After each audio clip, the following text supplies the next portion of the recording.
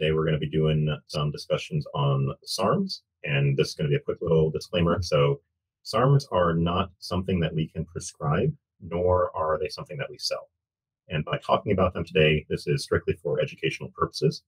SARMs themselves are experimental, which means that they are not approved by the FDA for any type of human consumption. Any evidence or discussion that we have on them today is going to be based on a laboratory setting or experiments that were previously held, in addition to any evidence from people using it being purely anecdotal.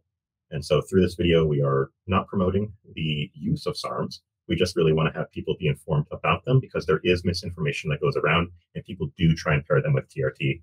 And so we kind of just hope to inform you guys the best that we can. Thank you very much. Please enjoy the video. Today we're going to be talking about SARMs. Again, our first SARM is Ostarine, also known as MK-2866. I'm sure you guys have heard of Ostarine. Like other SARMs, it attaches to androgen receptors, and essentially it does the same thing as testosterone. It triggers better nitrogen uptake and retention in muscles for muscle growth.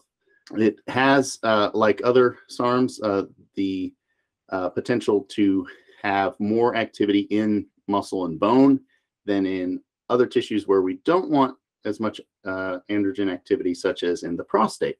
And it would seem that according to what studies, limited studies we have on Ostarine, it does do that. It does attach with much more affinity to muscle and bone as opposed to prostate or male breast tissue.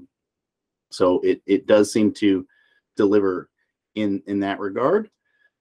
SARMs were created with the goal in mind to reduce affectation on the pituitary gland. It would seem that, according to what studies have been done, it does actually suppress both LH and FSH from the pituitary gland. So Ostarine did fail in that department. So it does actually ultimately reduce your natural production of testosterone by affecting the pituitary gland. So keep that in mind. A lot of people are asking questions. Well, can I add something like Ostarine or whatever to my TRT to get better effects? In reality, it does not seem to be the case, as it does still affect the pituitary gland.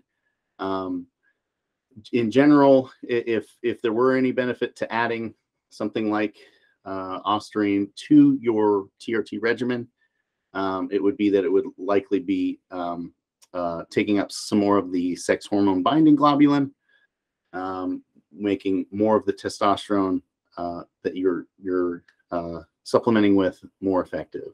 Ostarine is typically taken like other SARMs. It's an oral medication. Dosing, again, cannot be clearly defined at this point because we have no actual literal human studies. So bear that in mind. These have never been officially tested in a double-blind study or anything in humans, but in animal studies, they have been proven to be safe, at least in whatever studies they've been doing on that.